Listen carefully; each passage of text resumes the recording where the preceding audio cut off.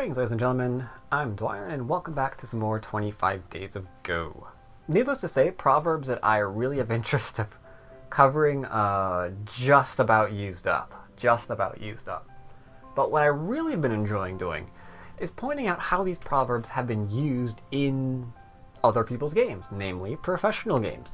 So I think I'm going to go and hit up another one of those, and as I had that thought, a great series was played. Let's see, this was... I forget the name of the actual series. I apologize for that. It'll be in the description along with the link to the game down below in the description. But it was a professional versus amateur series, and if you know anything about the games that I love going over, I do love highlighting professional versus amateur games because you can see the difference in thought and where the two are kind of going wrong. So this is a professional 9-dan versus a amateur 6-dan, I do believe. Now, I obviously am not going to cover the entire game. That's going to be down below. You can go take a look at that if you'd like. But I do want to point out some interesting parts where we see proverbs in action. So, our professional 9-dan player is in fact black. Our 6-dan amateur player is white. And the game begins off with an attempt by the professional to perhaps set up a mini or micro Chinese variation here, which is denied. Now, I could be lame and be like, yes, the proverb that you see here is when you don't know what to do, you continue game. But that's not what's really going on. It's just that white doesn't want, like, this to happen, or this to happen. White just doesn't want to go against this. He knows it exists, and he's avoiding it. So, white says, I approach you.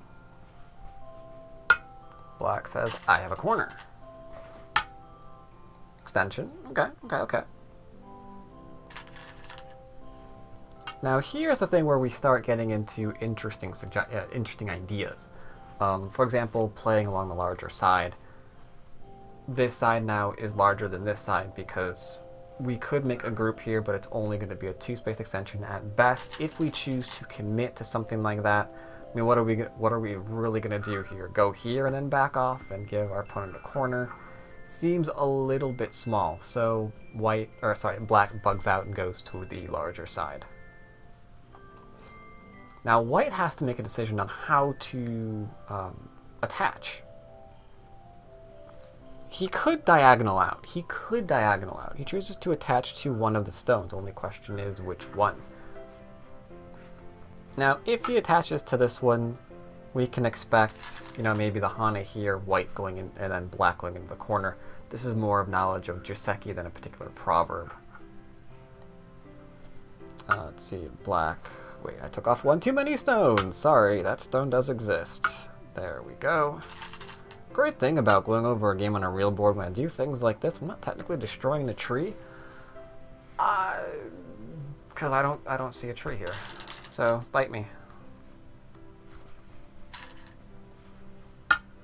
Goes into the corner.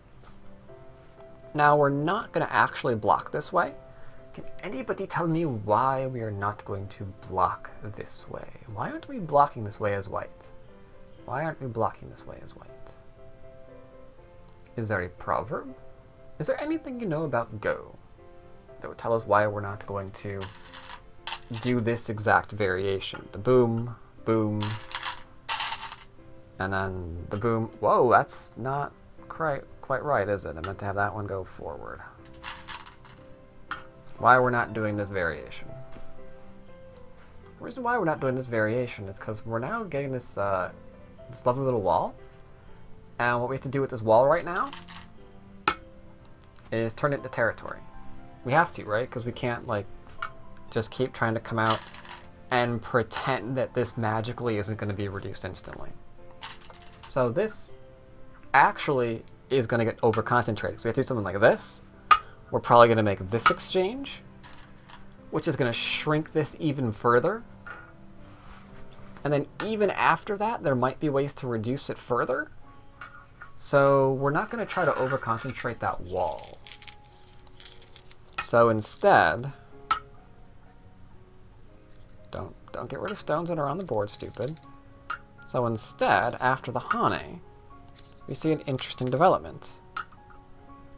And that is white saying, well, this is going to get over-concentrated if I block here. So I'm going to block here instead. Now, normally you could just play here. And then, like, take care of that. Black decided to connect instead. To make things a bit more complicated.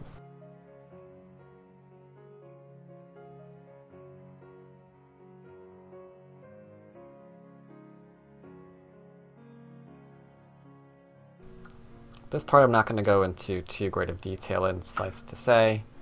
This is a pretty set Joseki in this lower left-hand corner. You might not be aware of it, but it is. And this is just to try to keep everyone unstable and have like a lot of Aji in the area.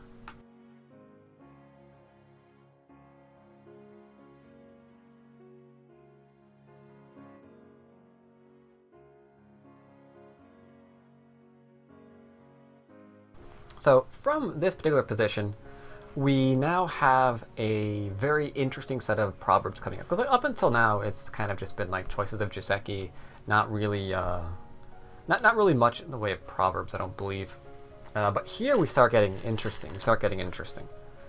Because white decides to use this as thickness to attack, which you're supposed to do. So he says, bam, I'm going to attack. And he's not getting too close, right? Because there's... Did I go over that one? I might have. I don't remember. Usually there's a proverb, if I didn't go over it, I will now. That states, that says from 1 stone you can extend 2. From 2 you can extend 3, right? Kind of giving you an idea of like how far you can extend your stones. So from here he's being very, very careful, right? From here he's being careful. He's not going to go here. That's like way too close. From here he's going to try to get away with like minimum safe distance. Makes sense, makes sense. Anything larger we have to be careful because he gets maybe a base here, right? We want to avoid that. So he's trying to keep minimum safe distance while applying pressure. And now how black responds to this is actually rather proverbial in nature, because he's got the 2 stones. He has a choice. He can choose to attach to this, or not attach, but shoulder at this. He could lean on the stone to get strength. That is a proverb that he could select, right? But look what happens after this. From here, let's just say best case scenario. Best case, best case.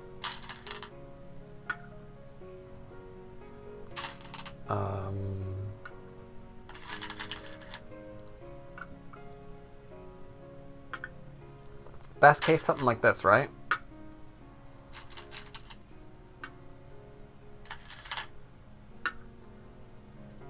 Something like this is probably a best case scenario, where, you know, we get out, we're fine, mission accomplished, right? But that is really, really, really too much to be given away.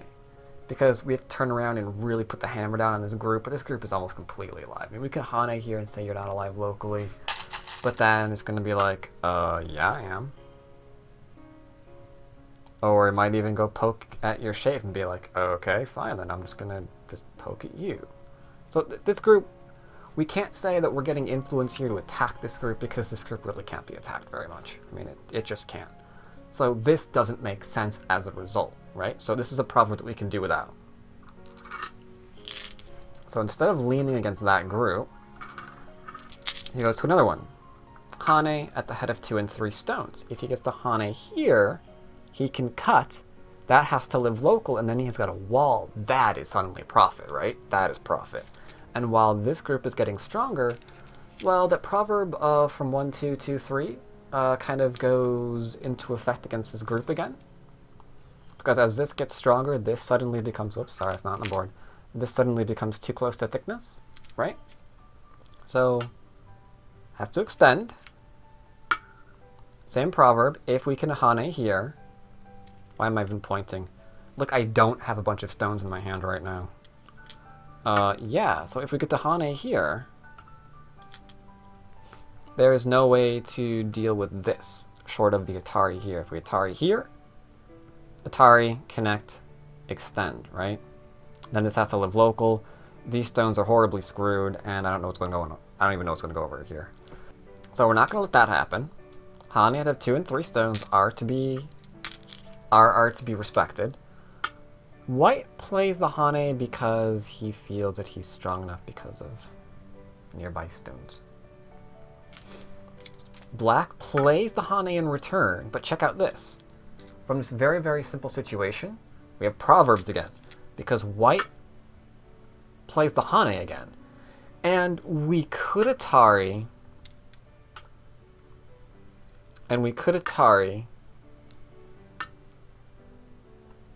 but then we'd have to go back and, like, do something here. And white's fine. White's pretty strong, right? And this stone is, like, really, really weak. So there's that thing about beware of going back. Remember that, to protect? We don't want to be in that situation. Especially now, because, I mean, there's, like, this. And then there's, like, this. We don't want to have to, like, worry about going back and protecting, because white probably doesn't after we've strengthened him with all those, like, cuts and removing most of his cutting points, right? So we don't want to do that. We don't want to do that. So we're going to be aware about going back. We're going to be aware about going back. And instead, black just plays up. Because this is pretty strong now. This is, like, not a cutting point you can take advantage of. That's not on the board either, thank you. And now white has to go back and protect, right? But white says, no, I'm going to be greedy pants, and I'm going to extend up. So this is protected. Now, we don't interrupt going back and protecting. So we can play this, which is a ladder.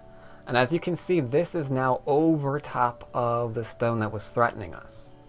This stone is getting a little bit too deep. Have to be careful. We're dealing with this. Black extends out because he knows that if this cut is taken advantage of right now, he's got the Atari. He'd have the Atari giving this group 1, 2, 3, 4, 5 liberties. That's a lot of liberties. So we can just, like, zoom, come out and completely eat off this stone.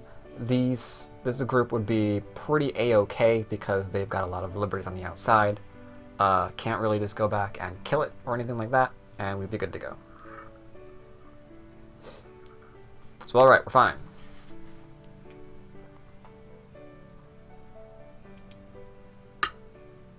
White defends, and then black says, this is too close to me. It's even been capped. Time to attack. You see how that kind of all came about because of proverbs? If we were too aggressive and we weren't mindful about the danger of going back and protecting, like white has to do here, white was not mindful of that. White had to go back and protect, so he couldn't go back and protect his stone that's now too close to thickness. Black's in a pretty reasonable position now. As a result, he has to do things that you're not supposed to do. I didn't cover this proverb, but you're not supposed to peep at cut points, but he has no choice. This is not up to him anymore. If he doesn't want that stone dead, he has to get out. And how is he going to get out? He has to peep. What else does he have to do? You all know what's coming up next. What else does he have to do? What other thing does he have to do? He has to attach for strength. But the minute you attach, you can't kill the stone that's putting pressure on you, right? Because you know that you're going to strengthen this stone. So we can't kill that stone anymore. That stone is just going to be completely fine. All we're doing is just trying not to be killed right now. So black's happy.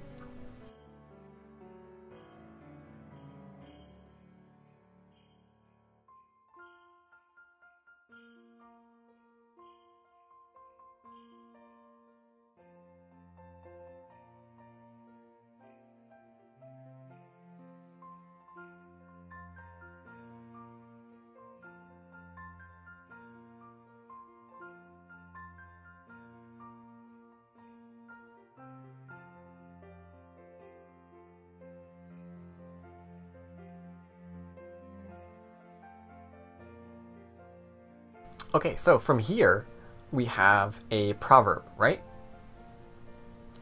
Now that this group is nice and solid and has escaped, we can go back and look at the board because we're alive. This stone and this stone being, dead into this group is, pretty okay. So the question is, where are we supposed to play? And for that, there's a proverb. Our largest, if we're fine, and if we can identify that it's kind of like hard to attack a group right now, then we probably aren't really interested in being like too aggressive on the group because we know it's just going to live. And then where's the profit in that? Where's profit in that? So what we want to do is go and look at large points on the board. And one large point that we know our opponent really wants to get in right now is something like this. Really wants to answer that approach onto the corner and not be surrounded. That's what white wants to do. So right now we're going to take that for ourselves. White's largest point has become our largest point. Another proverb that I do believe we learned this month. Now, white's not going to be tricked. He's not going to go fishing when his house is on fire. He decides to defend himself because he knows that this group is still in a lot of trouble. It can apply pressure to this one, and thus fighting resumes. But the fact that black did get that move in is still really, really big. Regardless of the outcome here, the fact that black got that in is enormous.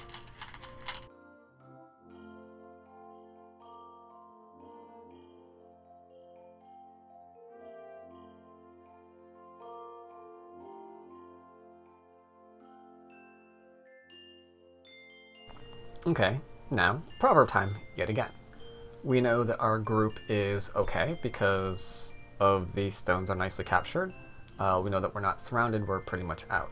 We've also sacrificed some stones on the inside to get this outside thickness here. So what are we supposed to do with thickness? Are we supposed to make territory with it? No, you're supposed to use it to attack something. And hopefully to profit, but not through just trying to make territory. So on this board, where can we play to attack for profit while not just making a territory? Do you know? Any ideas? Any ideas at all? Black caps because this area is completely open. If this gets stronger, or let's just say something a bit more, weird. There. If this develops into something, we can see that there's profit immediately obtained while this group is just trying to live, right? So we can see the goal, we can see why we're attacking, we can see what we're trying to do.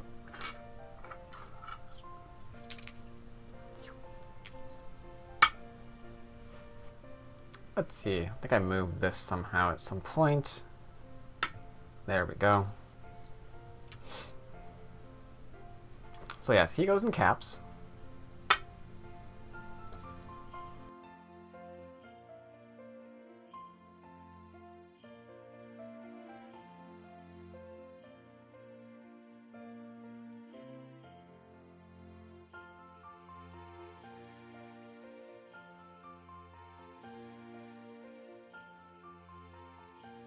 So from here we can see, did we actually manage to secure what we wanted to? Did we get more territory in this particular attack than our opponent did just living? And we can see the answer to that is a resounding yes. I mean, this entire area of the board right now needs to be considered by white very heavily as to how he's going to reduce it.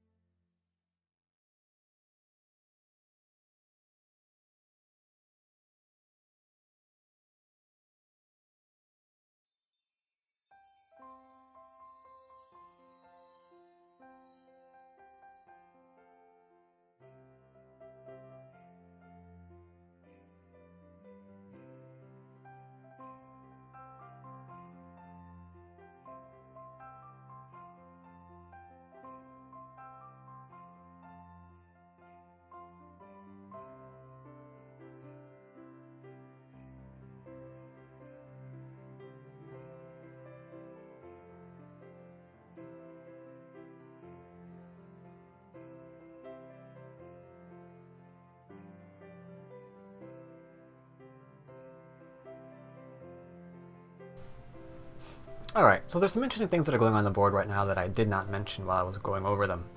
For one, once it became apparent that the only thing that we can do here is be reduced, Black didn't prioritize these stones anymore. He prioritized the corner and trying to cap these 2 stones so he can maybe grow something else in the area. Now we see that White also poked here, and some beginners might be wondering, can't Black actually just get cut here now? Answer to that is yes. However, if we Atari here, White connects. If we Atari, this becomes an Atari. Stupid, just show it. So if we do this, right, White connects, then we Atari, White connects, we can now cut this, and that's a pretty good exchange. We can exchange these stones for these because they're much, much larger, right? See that? Cool. So he doesn't really care that that cut is actually possible, because there's no reason to care that that cut is actually possible. I don't think we got this one. This should be over here. There we go. So yeah, that cut, not really meaningful right now. All that's meaningful is that we're alive over here. This cut, which is correct, yes. That cut is viable and everything's fine.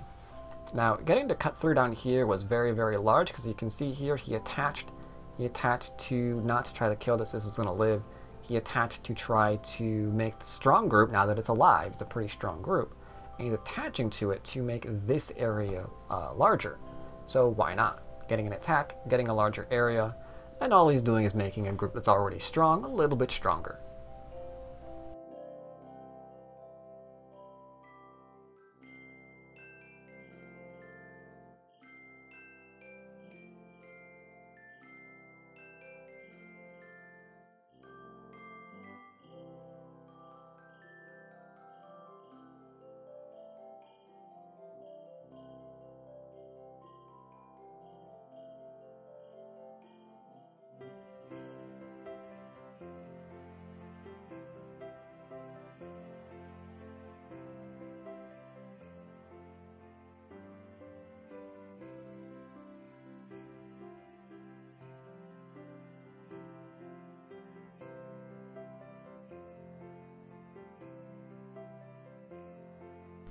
This is a must. If we play here, the 4 liberties go to 3. Those 3 go to 2. 2 against 3. This is captured, game over.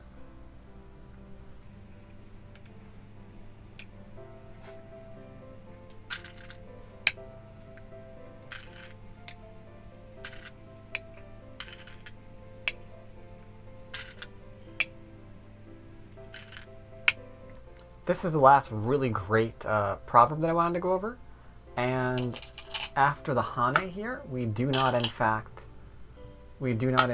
see this. We don't in fact see the Atari, because beginners tend to play the Atari. What we want to do is leave that potential to be thrown in. We don't want to make that a solid eye. We don't want to make that a solid connection. Don't want to do anything to that, because if we Atari connects, we'd have to pull back to get something anyway, but now this is a solid, and that could maybe be something.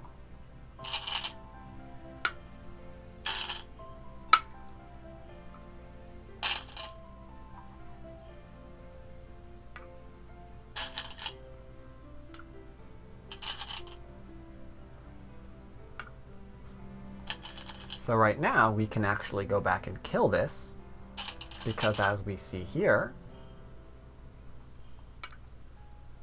don't care how many forcing moves you have over on that side of the board, you cannot